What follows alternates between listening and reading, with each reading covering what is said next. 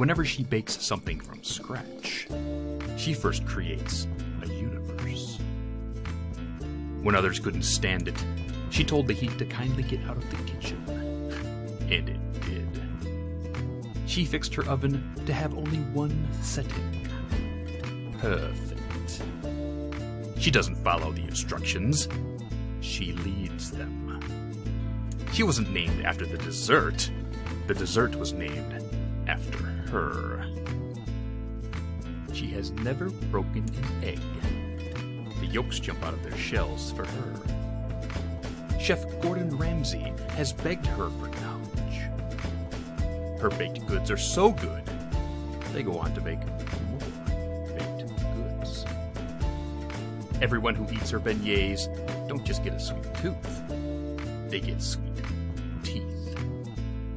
She is the most interesting baker in all of Equestria. I don't normally act as a mascot for cons, but when I do, it's for DerpyCon South.